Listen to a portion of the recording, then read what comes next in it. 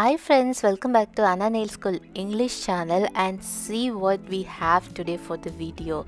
So these polishes are from Zudio and this is the first time I'm trying Zudio polishes, and it's been a long time since I purchased regular polishes and I can't wait to show you how these polishes work. So let's begin the video and start subscribing. Okay, subscribe. Okay, let's begin the video. As you have seen in the beginning, I have 5 polishes and a white polish for the swatching. These polishes are retailed at 70 rupees and it's a good deal because the polishes are really nice. And one thing I noticed is that these polishes are extremely similar to the Studio West polishes, the one that you get in the west side shops, and consistency, the bottle look, everything was like so close to Studio West. But I think Studio West polishes are a little expensive than the Zudio ones. So anyways, these are the polishes. Now let's do a quick swatch. So the first one is called Sage and GR04 is the number if you wanted to buy any particular color from the 5 that I have. As you can see, the polishes are like really nice and I'm going to swatch it on a swatch stick. Application super easy and very nicely it levels up, and it has a good opacity, but I recommend you to apply at least 2 coats, but with 1 coat also it was giving like a good opacity. And now the second shade is the light yellow, pastel yellow color, and the shade name is Buttercup, and C04 is the shade name. So the reason I am calling out the shade name is because if you wanted to buy any particular color that I am showing, then you can just look for this number or the shade name. Again, good application, easy to apply, and another thing, these polishes dry within like 15-20 minutes. Okay, and just make sure you're applying thinner coat so it dries faster, and if you apply like too much polish in one layer in the individual layers, then obviously it will take so much time. So make sure you're applying thinner layers. So this is the magenta pink color, that beautiful pink. This is another favorite color of mine, Skyline. This blue is so beautiful. This is the color that I have right now on my fingers. I don't think I have the clip, but this is the color I use and I really love this color. And then next is this tropical color, and this is like a kind of a olive green color, you can say. Again, application smooth, opacity. Obviously you need 2 layers for this particular color. So here is the whole swatch list. As you can see, they all look like really beautiful colors, and now it's time for us to try the water marbling.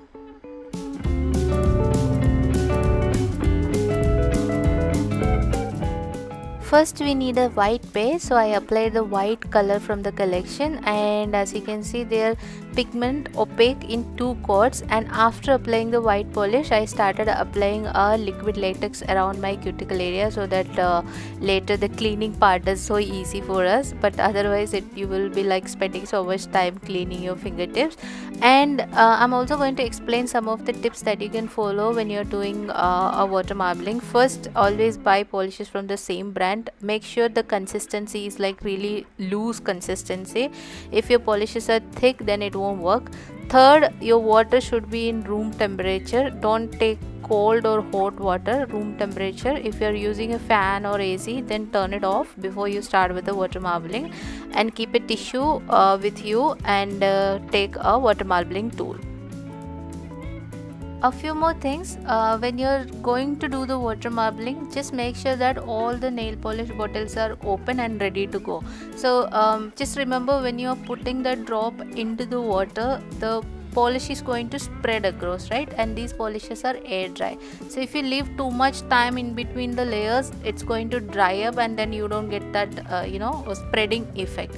And another thing, any one polish from the colors that you have selected for the water marbling, if any one of that is not spreading, then drop that color and take another one. So you have to do like a little trial and error, but mostly it should work like this. And if it's not working, then the consistency might be like thicker, or maybe your room temperature is like colder, so then it may not work. But with the Zudio polishes, as you can see, they work really well. So if if you are visiting that shop, it's almost everywhere. So if you're visiting, then you can pick up whatever colors you like. And if you love doing water marbling, and if you're trying and you can't do it, you're not getting it right, then this is the polish that you can try with. Because I wanted to try it after a long time. I'm trying a regular polish nail art here, so you can try that. Now if you see, I added a lot of colors and we have so many rings, and now the rings are like literally tiny. It's no longer spreading. So I'm going to stop here, and then I'm going to use my water marbling tool. So now the tool that I'm using, it's not like an actual water marbling tool, but I'm using a dotting tool with like a tiny long type tip. Okay, you can use a toothpick also if you have. First I'm going to start from the center to the outside. You can create so many different designs, but this is one of my go-to designs. I love the way those petal type designs comes up. So now I'm starting to draw the petals. When you're doing this, see, I'm not starting from the end layer, okay, because that layer is almost kind of dried. So don't go all the way there, you will spoil the whole thing. So start from the third or fourth layer, from the last layer, like this, the one that I'm showing on the screen, and keep on drawing. And then when you're drawing each line, make sure you're wiping your tool on the tissue after every swipe. Okay, when you are swiping it, the tool, the polish gets onto the tool, and if you keep on doing that, then you don't get a clean effect. So keep wiping your tool after every swipe. And once you are satisfied with the design that you drew on the water, then on a slight angle, so you don't go like literally flat, on a slight angle you can dip and then just remove the excess using a Q-tip. One last thing, when you're dipping your finger, don't go close to the center side, because there the polish is much thicker, so you don't get a clean effect. So always dip your finger away from the center but on the design. Okay, so this is the first one, and I'm going to do the rest of the fingers offline, and then I'll show you the whole thing. Okay, I'm done with all the fingers, and as you can see, the first finger, the pink was like overshadowing other colors, so I adjusted the colors and then did the rest of the fingers. And once you are done, then you can just peel off the like liquid latex that you applied around the cuticle area. Before that, just make sure you are separating it from the nails, just like this, and then you can just remove the peel off and clean it up. Lastly, you can apply a top coat and seal your design, and this is how the nails look like after cleaning up, and the top coat and a little bit of cuticle oil around the cuticles.